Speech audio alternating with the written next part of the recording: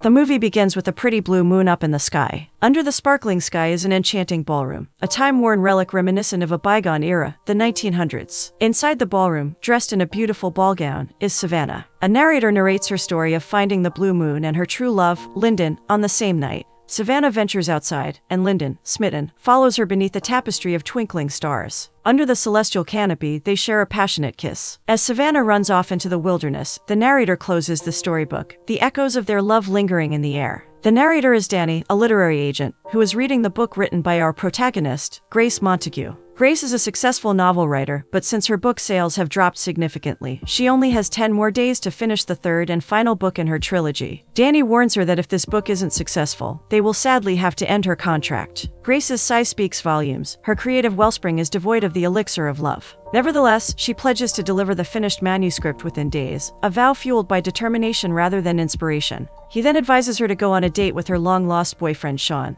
to spark the old love inside her, but she snaps at him as a reminder of the severed ties between her and Sean. But he still tells her to go back to the point when she first fell in love, and write from that memory, so that it could reignite her readers' fervor for her work, ensuring her legacy endures through the passage of a decade. Later, Grace finds herself in the quiet solitude of a bookstore, eagerly awaiting a meet and greet with her readers, only to be met by the disheartening emptiness of the room. Grace sits at her table, disappointed, but that is when James, a doctor, accidentally bumps into her books, scattering them everywhere. As he raises his gaze to meet her, his breath is momentarily stolen by her enchanting beauty, and to make up for his mistake, he buys one of her books. In a bold move, he extends an invitation for brunch, his heart skipping a beat at the mere thought of spending more time in her presence. She smiles, signs his book, and writes her name and number on it. After he leaves, the store owner Esther compliments that he is really handsome, thinking Grace will enjoy her time with him. Grace just smiles, and with her books carefully packed away in a box, expresses her gratitude to Esther for the opportunity to use the bookstore. Grace's journey takes her soaring back to her hometown, and is welcomed by her very excited mom, Judith. She says that Grace is right on time for the Blue Moon Ball. At the confusion in her expression, her mom informs her that it has been 5 years since she last set foot in the city. Grace, caught between the tendrils of nostalgia and the currents of time, can only shake her head in a bewildered state.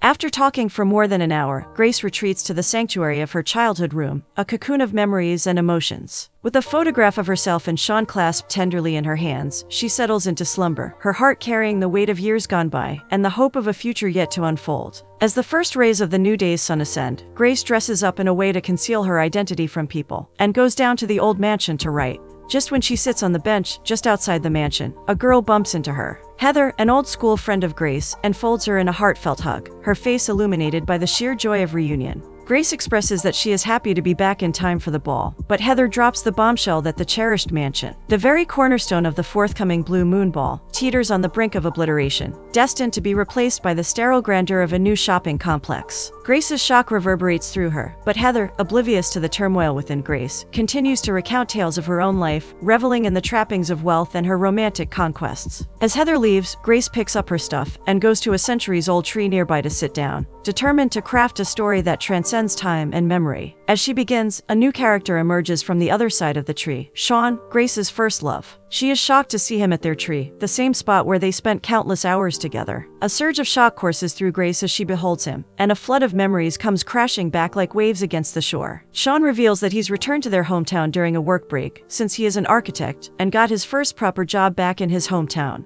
Grace scoffs, thinking that he is here to pull down the mansion.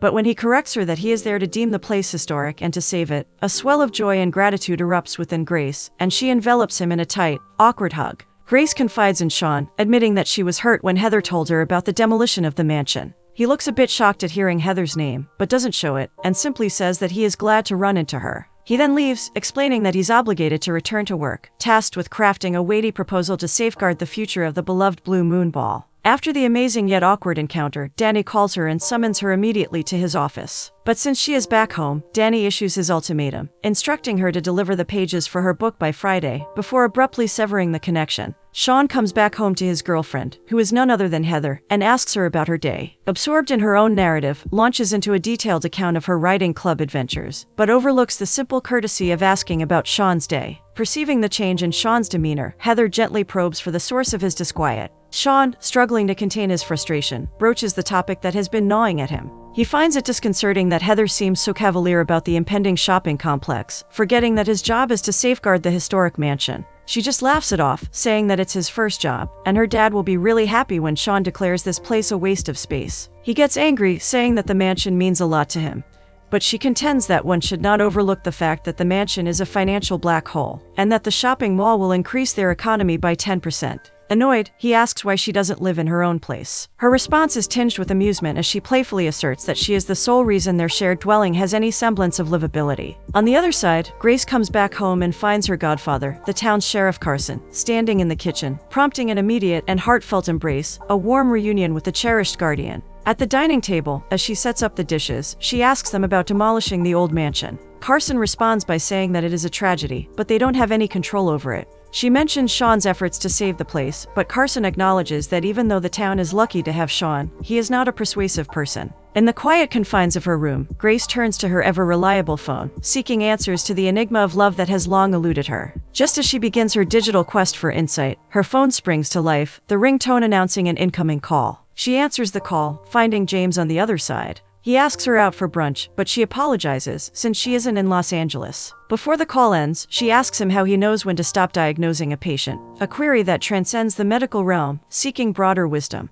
He just laughs and tells her to follow her gut. Finding the answer to her unsaid question, she says goodbye and ends the call. Immediately after, she once again asks her phone, but this time, about how to write a persuasive study on a historical property value, and get straight to work. Next morning at 5, Grace bursts into her mother's room with unbridled excitement, eager to share her breakthrough. She announces that she has discovered a way to assist Sean. Judith appreciates her, but concern laces her voice when she says that it isn't a good idea to work with Sean, because when they broke up, Grace was hurt. Grace reassures her mother that the wounds of the past have long since healed. She's resolute in her determination to help Sean. As the sun ascends higher in the sky, Grace embarks on a poignant pilgrimage to the old mansion. Within its time-worn walls, she encounters Sean. He confesses that he was hired for the job because the contractor knew that he was going to fail, the contractor being Heather's dad. Grace sighs and says that she grew up listening to the stories that her ancestors built this place. Sean is shocked because he grew up listening to the exact same stories. Their synchronicity sparks a wistful smile as she suggests the possibility that their ancestors had a hand in building this place together, casting their legacy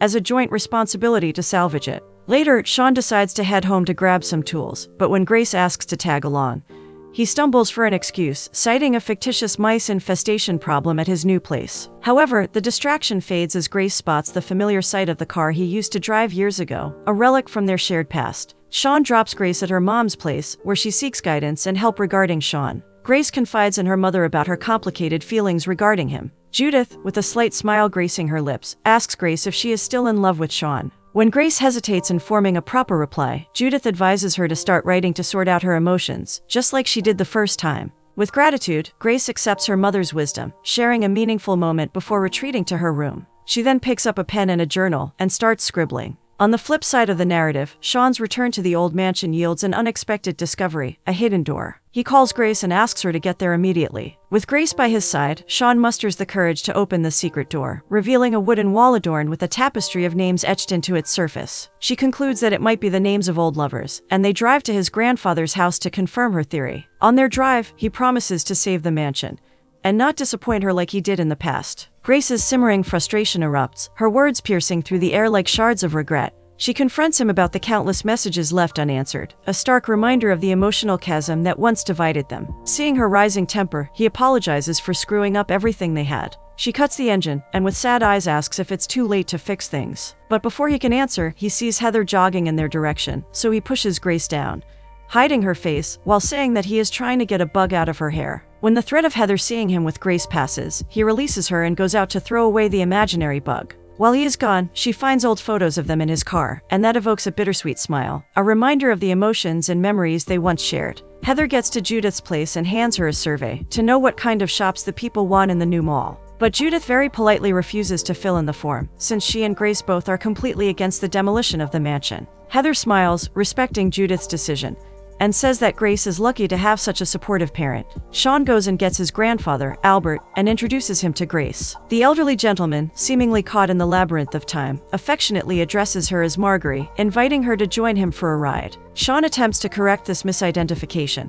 but Grace, sensing the importance of the moment, plays along with Albert's charming confusion. Before getting into the car, Albert's gaze lingers on Grace, and he humorously refers to her as a taxi driver, requesting a ride to the old mansion. At the mansion, Sean asks Albert about the Blue Moon Ball. Albert laughs, and with tears in his eyes, says that dancing under the blue moon is how every man in their town found the love of his life. Grace inquires if this is how Albert met Marguerite, but he shares that their love story unfolded differently, as they grew up together, much like Sean and Grace. Her curiosity piqued, she probes further about the carved initials, and Albert unveils the profound legend behind them. These aren't mere initials, but a venerable tradition dating back to the blue moon itself. The legend foretells that carving one's name next to their beloveds ensures their reunion beneath the next blue moon. A few moments later, Albert questions why he is being asked about the Blue Moon Ball, and when they tell him about the shopping mall project, he gets furious and starts marching towards the study room. Not having any information about this room, Sean and Grace follow after him. He leads them to a secret door, they find the original map of their town, and Albert says that this is where the founder of the town, Hastings, envisioned this place. Grace's excitement bubbles to the surface, contemplating the possibility of declaring the mansion a historical landmark. Sean emphasizes that this hinges on the discovery of the mansion's original paperwork.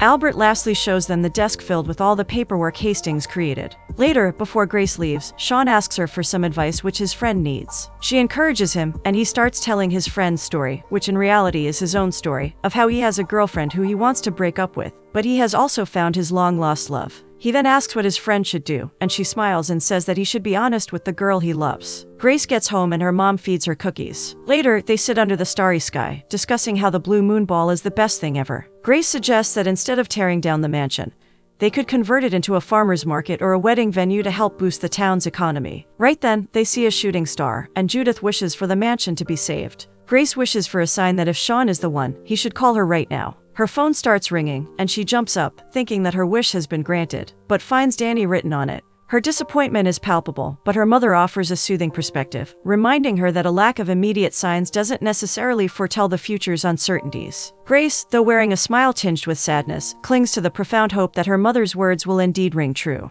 Meanwhile, Heather gets home and finds Sean passed out on the sofa. In a gesture of tenderness, she drapes a blanket over him, a silent acknowledgement of their complex connection. Right before leaving, she spots his work file and picks it up. Shuffling through the pages, she sees that he is up to something and calls her dad. With concern etching her voice, she apprises her father of Sean's possession of potentially incriminating evidence. She implores him to act, aware of the looming threat it poses to their mall project. Her father, bristling with irritation, redirects the burden onto Heather, suggesting that if she desires to become the executive developer of the mall, it falls upon her to sway Sean's decision. Next morning, Grace is ready to leave the house all dressed up. Judith playfully teases her, insinuating that her attire is meant for Sean. Grace sighs and says that she can't finish her book unless she finds out how her own love story ends. At his apartment, Sean wakes up and dials Heather's number, but it goes straight to voicemail. He contemplates hanging up, but decides on leaving a message. He urges her that they need to talk today. As he concludes, a familiar tune drifts into his ears, drawing him toward its source. He follows the haunting melody, ultimately arriving at the old mansion, and finds Grace waiting for him.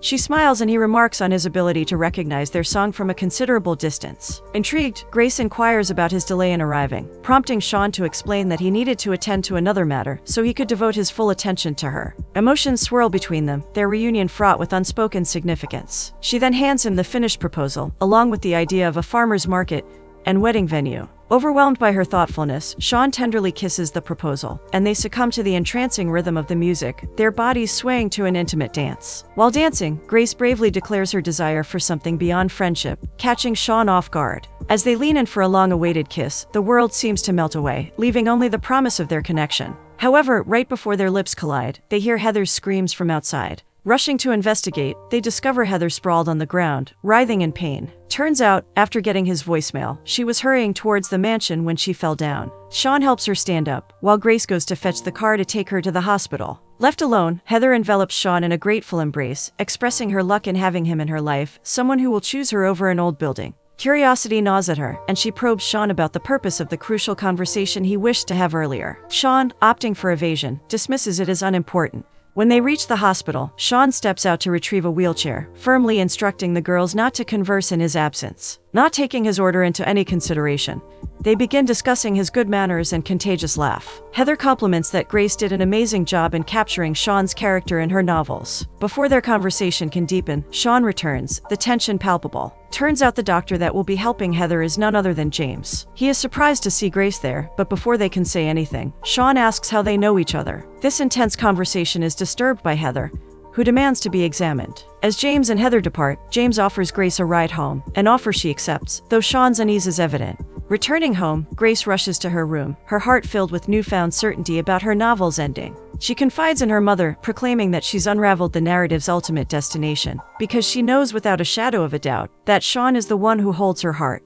With inspiration overflowing, she gets to work with a huge smile etched on her face. With diligence and passion, she completes her manuscript and promptly dispatches it to Danny, her heart brimming with satisfaction. Meanwhile, Sean arrives home, escorting Heather, whose leg is fractured, and kindly offers her tea. But Heather, being Heather, says that she needs the permit for the old mansion's demolition. He sighs, revealing that he knows that she is planning to be the lead developer of the mall, and claims that she should use her money for better purposes. When she scoffs, he gets up to make tea. The day before the most awaited Blue Moon Ball arrives, Grace takes the stuff to the old mansion, while her mom informs her that the decorating crew will be there soon. Arriving at the mansion, she encounters Albert, his anger palpable after reading a newspaper article describing the mansion as a safety hazard due to a young woman's accident on its steps. Sensing his increasing anger, she calls Sean and asks him to get there as soon as possible. She then sees the contractors digging holes around the mansion for the explosives. She pleads with them to cease their work, but they retort that they're all battling for something, and that if they don't dig, someone else surely will. Sean arrives to take Albert back home, but the elderly man wishes to take a final look at the place. Once inside the mansion, they discuss the ball, and that is when a postman arrives and hands Sean his mail. They finally rip it open, and find the permit to keep the mansion inside it.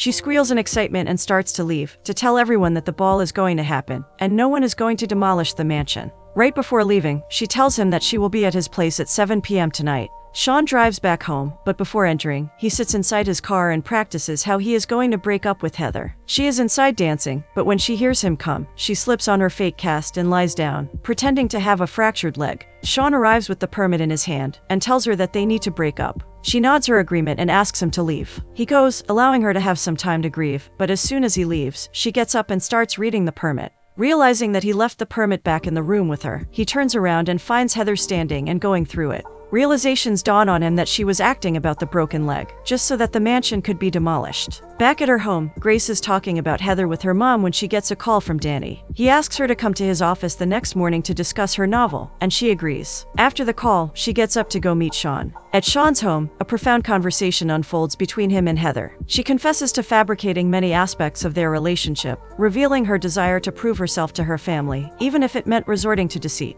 But with the mansion staying in its place, her dreams have gone down the gutter. She thanks him for understanding her, and leans in to hug him. He hugs her back, but when he opens his eyes, he sees Grace looking at them with disappointment and hurt on her face. Believing she has been betrayed, Grace withdraws, her heart heavy with anguish, and departs from the scene. Back home, Grace tells her mom that she was living in a fantasy, and is leaving for Los Angeles. She deletes Sean's number, not wanting anything to do with him. On the other hand, he keeps trying to call her, but she never picks up. As Grace embarks on her journey to the airport, Sean arrives at her doorstep, only to be met with the news of her departure. Judith leaves him outside. He sits down on the steps, thinking that he has lost his chance with Grace, but that is when he finds one of Grace's red heels. He knocks on the door and tells Judith that he has the most wonderful plan to bring her back. The following day in Danny's office, he delivers a critique of Grace's novel, emphasizing the absence of emotional resolution between the main characters. He hands her the check, saying that they don't need the third book of the trilogy, because sometimes an open ending is better than a wrong one. Disappointed, she goes back to her apartment and starts crying.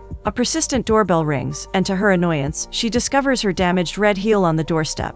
There is a knock on the door once again, and this time she finds a box filled with letters. She picks up one of them, begins reading, and finds that all of these are the letters Sean wrote but never sent her. She crumples it up and throws it away. However, the third knock brings her face to face with Sean, who dons an unconventional outfit. He arrives with a singular purpose, to win her back, offering her the opportunity to inquire about anything that lingers unresolved. She finally asks everything that was bottled inside her, fostering a candid conversation that dispels their misunderstandings and offers the prospect of reconciliation. They both get on a plane and arrive back home, right in time for the Blue Moon Ball. They dance under the moon, and even carve their initials on the wooden wall as a testament to their love. In the midst of the twirls and laughter, Grace discloses the loss of her publishing contract, her dreams momentarily dimmed, but he tells her not to lose hope, because he knows someone who will invest in her books. Together, they approach Heather, and in a twist of fate, she agrees to collaborate with Grace, breathing life back into her writing aspirations. As the night deepens, Grace extends an invitation for Sean to join her in Los Angeles, understanding that her heart is torn between the allure of her hometown